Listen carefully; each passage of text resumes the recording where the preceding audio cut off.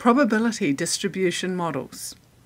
Hi, I'm Dr. Nick, and in this video I'm going to introduce the idea of families of specific distribution models.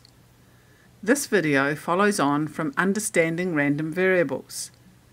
If you are not familiar with the concept of a random variable, you will need to watch that video first. All random variables have distributions. When we think of a probability distribution, we tend to think of the normal distribution, which is the most well known. But there are many other distributions, such as binomial, poisson, uniform, and triangular. These distributions are used to approximate the behaviour of a random variable, to help us answer questions and build mathematical models. Other videos deal with different distributions individually. Many probability distributions have been developed or discovered that can be used to model a real-life process. In the video, Understanding Random Variables, we learnt about the distribution for the number of ice creams customers usually buy from Luke. This was a discrete distribution. The probabilities for the different numbers of ice creams came from historical records that Luke had kept of sales. We could answer questions about the predicted number of ice creams for future customers using the distribution of the experimental frequencies and the summary expected value and standard deviation. Certain types of processes lead to random variables that are well modelled by specific families of distribution models. If the random variable we are modelling behaves similarly to a known family of distributions, it can make building models and answering questions simpler. Here are some brief examples of families of distributions. Binomial distributions. Example. From his previous records, Luke knows that about 30% of ice creams overall get dipped in chocolate. There are two outcomes for each ice cream, dipped or not dipped.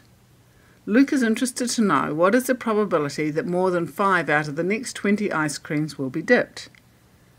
Luke can use a binomial distribution to model the distribution of the number of ice creams that are dipped out of the next 20 ice creams. This binomial distribution is called binomial n equals 20, p equals 0.3. We can use tables or a computer to find specific probabilities, such as the probability that x is greater than 5. Poisson distributions. Example. Luke has recorded that during a Saturday morning, about 42 customers arrive per hour. The number of customers arriving in a specified length of time can be modelled as a Poisson distribution. We would model the customer arrivals as a Poisson distribution with a mean of 42 per hour or 0.7 per minute, or 3.5 every 5 minutes. Luke can use this information to estimate the probability of getting 2 or fewer customers in the next 5 minutes. The probability of getting 2 or fewer customers in the next 5 minutes, with a mean of 3.5 arrivals per 5 minutes, is 0.32. Both the binomial and Poisson distributions are discrete. Uniform. The uniform distribution can be either discrete or continuous. It is used for outcomes that are equally likely or that can be modelled as equally likely. Normal and triangular distributions. The normal and triangular distributions are continuous distributions, which means that the random variable is a measure rather than a count.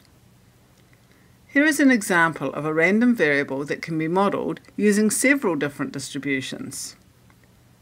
Luke decided to weigh his ice creams to evaluate how consistent he is in his scooping and to model his ice cream usage in the future.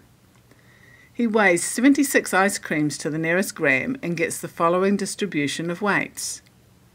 Luke realizes that this is just a sample of all the ice creams he scoops, but it is enough to get a rough idea. The distribution looks somewhat bell-shaped, so he decides to fit a normal distribution. A normal distribution is often used for human, natural, or manufacturing processes. The sample has a mean of 111.9 grams and a standard deviation of 9.2 grams, so Luke uses this information to specify the normal distribution. However, Rena thinks a triangular distribution is more suited, as the sample distribution is not symmetric. Rena uses the maximum and minimum values and the peak value to fit the triangular distribution. So now Luke has a choice. He can use values from his actual distribution, or from a normal approximation, or from the triangular distribution approximation. Depending on the circumstances, any one of these could be the most suitable choice of model. Luke decides to compare the answer to a question from each of the three models. Luke really thinks all his ice creams should be between 100 grams and 120 grams in weight. If he uses the distribution drawn directly from his data, he finds that 75% of his ice creams are in the desired range. If he uses a normal distribution based on the mean and standard deviation from his data, he estimates that 71% of ice creams are within the range. If he uses Rena's triangular distribution based on the minimum, maximum and peak of his data, he estimates that 74% of the ice creams are within the desired range. Which probability distribution model Luke decides to use depends on what information he has and the purpose for the model. You can find out more about individual families of distributions, their assumptions and when you would use them in our other videos. This video was brought to you by Statistics Learning Centre. Visit our website for more resources to help you learn. Sign up on Patreon to help us keep producing high-quality educational videos, and subscribe to this channel to find out about new videos.